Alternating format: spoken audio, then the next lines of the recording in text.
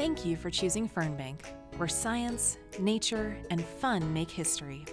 This video is designed to help chaperones prepare for your upcoming field trip to Fernbank. After all, chaperones are key to the success of your field trip.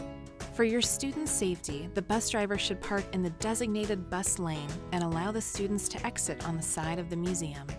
Upon your arrival, the group leader should begin the check-in process while chaperones help students exit the bus. For a smooth check-in process, group leaders should bring your final numbers and payment to the front counter.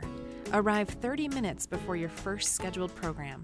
There is no late seating for school programs or movies.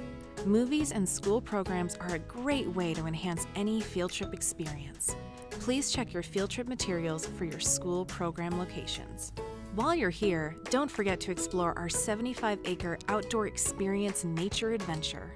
Wildwoods and Fernbank Forest combine to highlight the natural world. Access Fernbank Forest and Wildwoods on the lower level. School groups are welcome to enjoy lunch on the premises. Groups can eat lunch picnic style in the Great Hall. Student groups are prohibited from eating in the cafe. Contact our field trip team to pre-order your lunch through the Fernbank Cafe. Here are a few important Fernbank guidelines for you to remember as you explore the museum. Always wear your wristband. Students should stay with their chaperones, and chaperones should stay with their students.